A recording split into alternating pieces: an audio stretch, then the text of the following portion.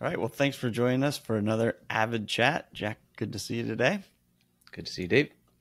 We are constantly bombarded with things in the news and the media. We've done talks on this before. And I think where we're going with this discussion today is it's very easy to get caught up in the news that is really broad, kind of vague, applicable to everybody, but not you specifically.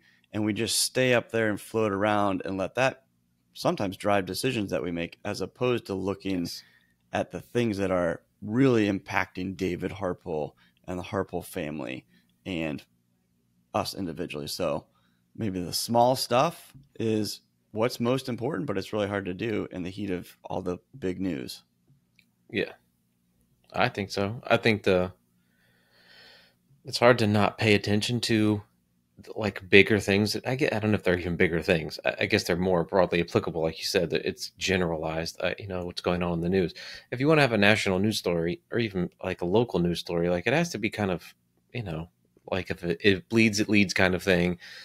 Get the most people as possible riled up, so it's going to follow common themes. Like, Yeah. but almost none of that stuff is like, oh, this is how you should be doing things based on the news. Like, it's I don't even know. It's not useful at all, really, in terms of you making decisions. So it's more just like a focus on the small picture thing.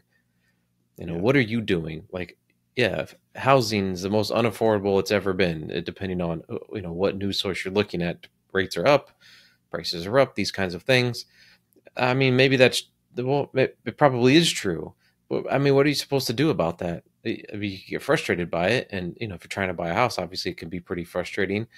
But I don't think you should drive your decision making. I don't think you should sell your house just because things are up. You should make your decisions based on yourself, not what's going on in the kind of the macro environment.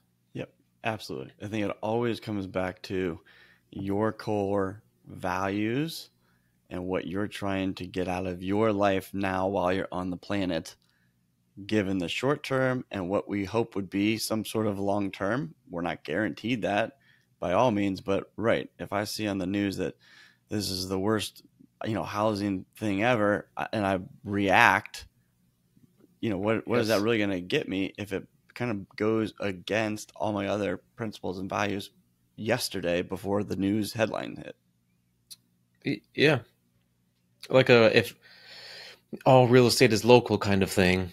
I just think all financial decisions are personal. It just depends on your own personal situation and the things that you're doing, which is not the most satisfying thing in the world. You want to have easy, broadly applicable lessons, and this is what you should do.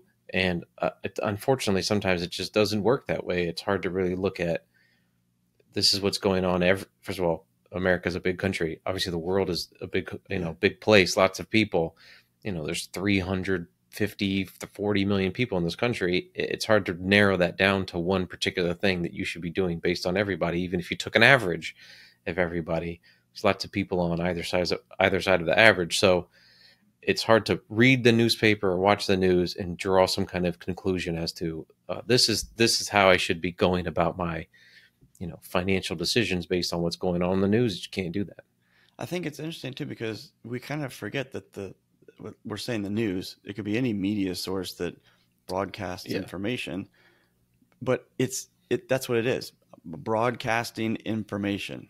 It's not advice, it's not counseling, it's not coaching, it's not directed at Jack Arnold. It's just like, hey, this is what's kind of happening. For some reason, I think a lot of times we people view that as, oh, I need to react to it. No, no, you don't. Yeah. We were talking about this earlier. Ask yourself, am I any different today than I was yesterday since I heard the fact that Fitch downgraded US? Nope. Still the same person. Am I going to be any Right. different tomorrow? Nope. Still going to be the same person. Move on with life. It's the news. Nothing's going to happen. And you can't extrapolate investments from the news either, because things are still going up. So Yeah. It's just, I feel like this is one of those things you could beat the drum on till forever and ever and ever, and it's still going to be difficult to do. In terms of ignore the news, make your own personal decisions. It's kind of vanilla advice, I guess. But A lot of things that are kind of vanilla and kind of platitudes are that way because they're just true. One of the best things I think you could probably do is try to eliminate the news's influence on the decisions that you're making in your own personal life. It's just an easy kind of rule of thumb. I'm not going to make any decisions based on a news story that I heard or read today. I'm just not going to do that. And I think if you start to look at it more as entertainment and less as Yes. information, you start realizing, damn, I'm wasting a lot of my time on some boring entertainment, and it's really not adding anything to my life. If anything, it's subtracting away, and I need to try to minimize that if I can, because it's not really helping. If anything, it's probably hurting. So I easier think said than that's done. It's perfect. hard to get away from. Yeah. Oh, it's definitely easier said than done, but I think that is probably the best advice you could give someone. Just, yeah, take it for some form of entertainment. That doesn't mean that some of the news isn't good and you can gain some knowledge from it, but I love the way you said it. In terms of making decisions based on that, throw that out the window. Yeah. And there's something, I mean, obviously, this is kind of news of the day. I don't even know if it's news of the day. Maybe this is even past the whole debt downgrade thing. But, however many months ago, it was the debt ceiling thing. And before that, it was Yes. something else. Before that was something else. Who knows what the next thing to come along is? I guarantee you're not making adjustments based on a future news story that you don't even know exists yet. And you couldn't. That's impossible to do. I just think you're wasting your time. You're much better off, kind of like we've always said, is doing the basics repeatedly and just being an animal about doing basic things with a lot of intensity. And that's Yes. generally going to work for you. Not easy. Yep. Simple to apply, but not easy. And definitely not, we've said this before, those things that you do, the little things that you do over and over and over, which will help you build wealth or pay out of debt or whatever you're Yep. trying to accomplish, start a business. Absolutely, you'll get to a point where you're like, this is so boring. I should be doing something else. And we Right. would almost say, we normally, when we have the opportunity to talk people through that experience, to say, yeah, you know what, you're right, I guess I'm just going to keep doing what I'm doing because it's working. Yeah. It's just, I mean, like I said, it's like the other thing. It's like it seems very obvious. It's right there. Oh, just do this, these basic things over and over again with as much as intensity as I can possibly muster up. I mean, yeah, I'm pretty much that's what it takes. Yeah. And it takes doing it for a while.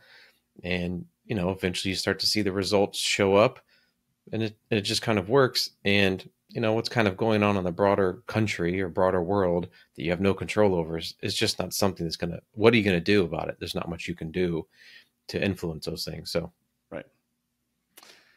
Great points. Hopefully you got something out of this. If you have any thoughts, questions, comments, let us know. Until next time, Jack, another great chat. all right. See ya.